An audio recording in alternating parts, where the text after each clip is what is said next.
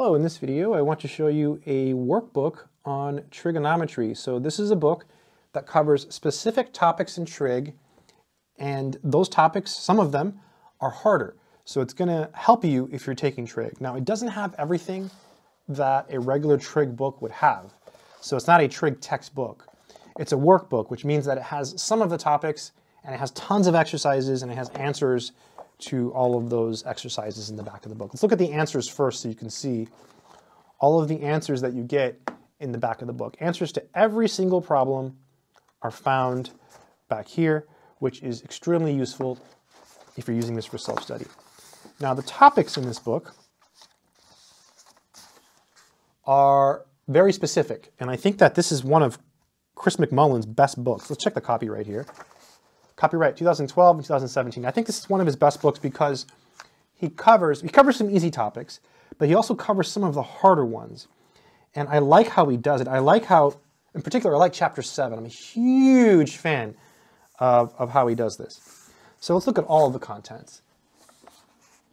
Converting degrees to radians, converting radians to degrees, very, very easy stuff. Identifying trig functions in right triangles, special right triangles. Memorize basic trig functions in quadrant 1. Yes, that is something that you definitely want to do. Whatever works, whatever you need to do, memorize it. Different people have different ways of thinking, so just do whatever you think is right for you and memorize them. And then finding the reference angle, and then you use the reference angle and your memorization to determine basic trig functions in quadrants 2 through 4 using a property of trig function values, right? So this is super, super key. This is probably the hardest thing in all of trigonometry. Like, if you get really good at this, you're probably going to be okay for the rest of trig and in calculus and everything else. Like, this is something that you need to know and need to get good at. So Chris does an excellent job here. It's worth buying just for this alone. Inverse trig functions, again, another place of mass confusion for students. Super, super good that he includes this. Again, these core topics that are in this book are why I think this is probably one of his best books. The law of sines and law of cosines, trig identities, and then some algebraic equations that involve trig functions. Also considered very hard for people who have a hard time with this. So here's where it starts. Converting degrees to radians. So you do some reading. You do some more reading, then you have some exercises, right? And you can check your answers in the back of the book, which is excellent. Plenty of exercises here, right? Whenever there's easier problems with shorter solutions, there's usually more exercises. When the problems are more involved and they're longer, there are less exercises. You can see here there's tons of exercises because these problems are really easy, so it's easy to throw the problems on here and put solutions in the back. Same thing here, converting radians to degrees, also very, very simple. Let's jump to that chapter I talked about. So here he talks about memorizing. Okay, memorizing basic trig functions in quadrant 1. Give some special triangles. You can use those, or you can just commit them to memory, which I think is better. Just memorize them. Some people use mnemonics and stuff. Whatever works, right? Whatever works for you. My advice is just do it and memorize them. And then you've got tons of exercises. Here we go. Finding the reference angle. Good section. Tons of exercises. And then we're getting to the meat here. This is the most important. Determine basic trig functions in quadrants 2 through 4. So here you can see that there's more text in the book. It's a lot more reading. That's because he's trying to explain things. Some more examples here. And then here you have these exercises. These take more work, and this is where people really struggle because it's really easy to just reach for a calculator, right? And you don't want to use a calculator for this. You want to be able to do this without a calculator, okay? It's very important to be able to do it without a calculator. This is basic trig, and if you master this, I feel like everything else after this is relatively simple. Even the trig equations are going to be easier because when you get to the end of the equation, you have to find all the solutions to this trig equation, and it's very similar to the process that you learn in this particular chapter. So yeah, look at all these problems. This is great. And then he has answers in the back of the book, which makes it even better, right? Even better. Inverse trig functions. This is the chapter where people have a really hard time. I remember the first time I taught trig, which was, wow, it's been a long time since my first trig class.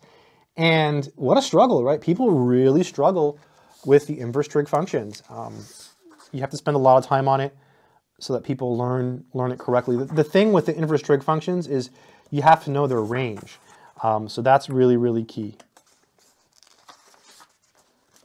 And tons of examples here. Tons of problems. And then you've got the law of sines and law of cosines. Not too hard.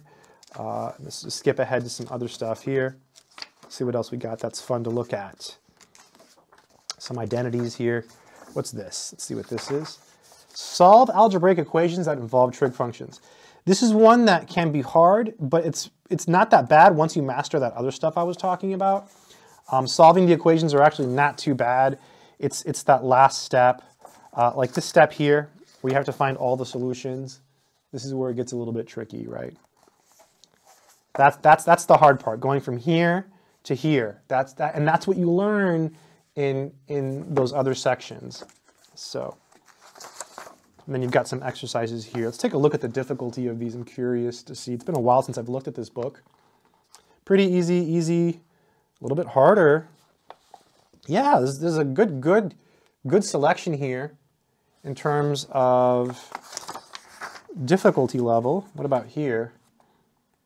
Yeah, these are pretty good too. Here's a sine squared with the 2 theta. Going to use an identity there. Perhaps. And then some more here. There's multiple ways to solve problems. Yeah, and then you have answers in the back of the book. So I'm just going to give it a whiff here because it's calling me. It smells. I can smell it from here, even though it's a newer book. Ah, it smells amazing. But yeah, it's a great book. It's one of the best books, best workbooks out there for trig, if not the best. I can't think of a better one. I don't own a better one. This is the best one I have. It's not a trig book in the sense that it doesn't have everything you need for trig, but it's going to focus on those core topics that make trig hard. And that's why I think this book is really, really good compared to the other books that Chris McMullen has written. So yeah, adds a lot of value to you. So if you're taking trig, get this book. I'll try to remember to leave a link in the description. If you want to learn trig on your own, it's also a good book. And it's affordable. It's cheaper than a regular trig book. Also, you can write in it, obviously. That's what this room is for, but you don't have to. I have not written in my copy, and I won't. I want to keep my copy nice and clean. By the way, if you want to learn trig, I actually do have a trig course. It's on the Udemy platform. But if you get it, please use the links from my website because I've lowered the prices to the bare minimum. mathsorcerer.com or freemathvids.com. And I've got a trig course there. It's pretty good, actually. It covers way more than this book does. It's got videos, it's got exercises and stuff. So you can learn a lot of trig with that course. So yeah, check it out. And if you want to subscribe if you want to. If not, that's okay too. The biggest takeaway you should take away from this video is that this is a very valuable book in the sense that it's going to cover those core topics in trig that give people a hard time. And that's why I think this is a good book. I hope this has been helpful, and keep doing mathematics.